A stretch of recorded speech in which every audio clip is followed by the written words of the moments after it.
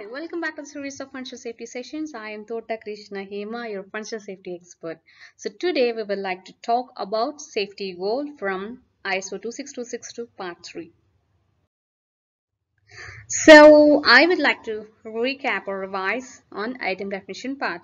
So what exactly the item is? Item is a system or a group of system or a series of system, I can say, like which is very important to implement a function at a vehicle level. For example, anti-lock braking system is one of the items, and adaptive cruise control is one of the item, and lane departure warning is another item. So what does a typical item definition will have or should have in this? Like it will have its own the item name in it, like ABS, and its description. So what is its major functionality, something like that. An item belongs to which technology? Say it is an electronic part, or it is an electronic item, it is an electrical item, or it is a mechanical item. So there will be a categorization of item will be there in that. And this it will have internal and external interfaces to which this particular item is interfacing with. That means its communication, its relation and its control over the other items or components it will have, and safety requirements and known failure modes also it will have, and the functional dependency of item on other items also it will have. So what would be the next step for item definition? So as soon as the item definition gets over, the safety life cycle will get kick off. So one thing we can say is like the more detailed the item definition is, or we can have a better HARA in place. So it's like it will be easy for a safety engineer or the safety consultant to do HARA when the item definition is more in detail. So at this particular safety lifecycle initiation phase, we will decide on whether this particular item is a new item which needs to be developed from a scratch, or need modifications to the existing item, and what are the phases of the life cycle is applicable to this particular development of an item. So we will decide on what are the essential steps or the phases to be applied or to be carried out for this particular item, and also prioritize them. So after item definition and safety life cycle initiation, so we need to find out the malfunctions of an item. So the finding out of malfunction of an item is can be done with HAZOP or FDA. So here I'm trying to explain or summarize HAZOP, but I did a detailed video on HAZOP. You can find it in cards in your right top corner. HAZOP is hazard and operability analysis, which helps us to identify the malfunctions of an item. So which is under scope. It may be one singular item or it may be multiple items also, by considering operational scenarios, operational modes, environmental conditions, etc. So HAZOP thinks that the potential hazard is caused by a deviation from the intended operation of a system or the functionality of a system. So it uses certain guide words, or which is very similar to our keywords, which denotes such deviations. So there will be a common guide word for a set of deviations, something like that. So I would like to summarize HARA also. So for the detailed HARA video, you can click on the top displaying card, top right corner of this video. This HARA is hazard analysis and risk assessment. So each and every hazard which is identified or derived during HARA will have three categories, that is exposure, controllability, severity. So with these three factors, like we can get to know this particular hazard is of which ASIL level and what safety goal we can take, kind of. For HARA, there are two different outputs are there. One is ASIL value we will get from HARA, and the second thing is safety goal we will get as an output. So the next thing is safety goal. Safety goals are the high level safety requirements of an item. So it's like safety goals helps us to derive the functional safety requirements.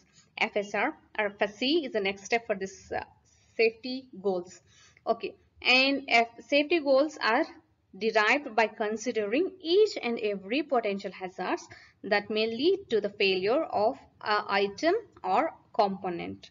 So each safety goal will have its own ASIL and its own requirement which helps the vehicle to be in safe state, or to bring the vehicle to be in safe state.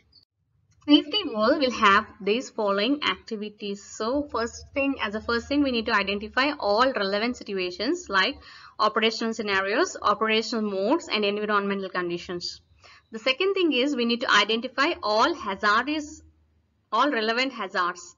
So the next thing is we need to combine both hazards and hazards and situations together to hazardous events. So then we need to classify hazardous events, and we need to identify safety goals which covers all hazardous events. So after that, like, we need to verify the completeness and consistency of the of the safety goals, like which is covering all hazardous events.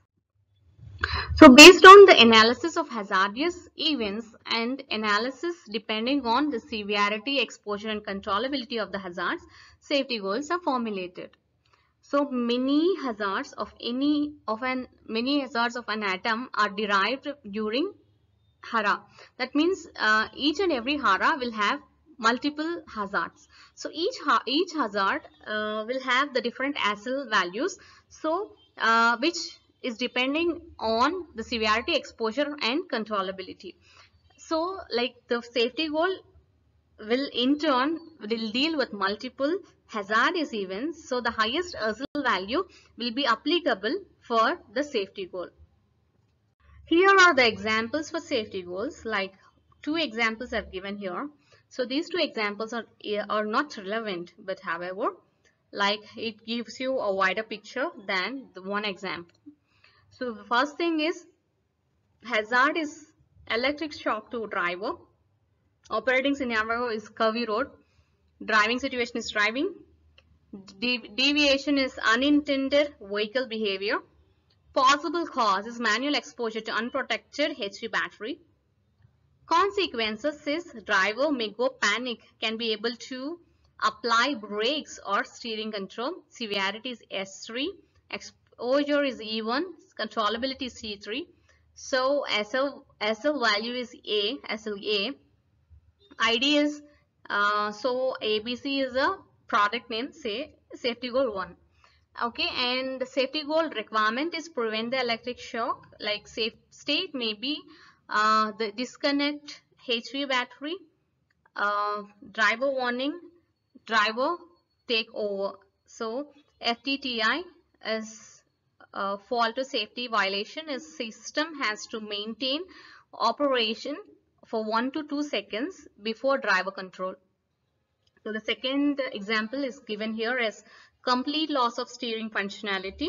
So in case of operating scenario is curvy road, driving situation is driving, and deviation is unintended vehicle behavior. Activation of possible causes, activation of line departure warning. So consequences are driver losses 100% control on vehicle steering.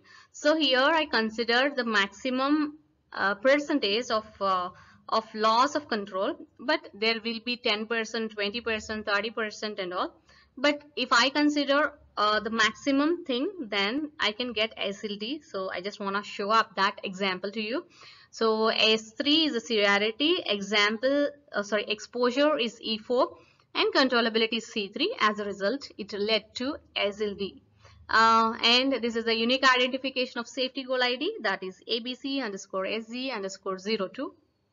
Safety goal requirement is driver should be able to cancel line departure warning activation by moving steering in counteractive way. Okay, and safe state is driver warning, driver takeover. This the next thing is like system has to warn driver prior to lane departure warning activation. So hope you got this concept. So if you like this concept, click on the like button. If you want further more automotive videos, subscribe to my channel.